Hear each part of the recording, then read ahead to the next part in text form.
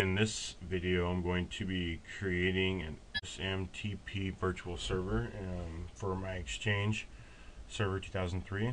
So the first thing we need to do is go to Start, All Programs, Exchange System Manager, and then we need to point to our first administrative group, so we'll expand that. And then we'll expand our first administrative group, and then we'll expand servers. We'll expand our server here, and then we're going to expand protocols. And let me just expand this so we can see what's going on. Okay, so now when we're going to come down to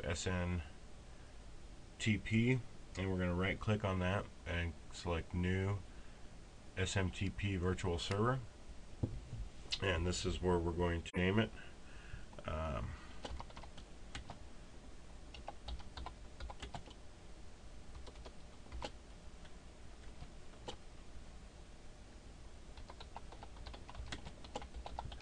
Okay.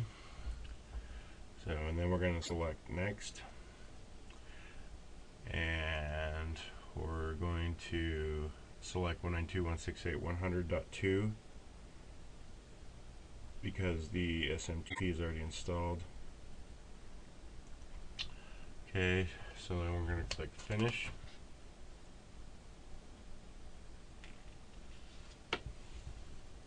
Okay, the next thing we need to do is go in and change the port number on the SMTP virtual server that we just created.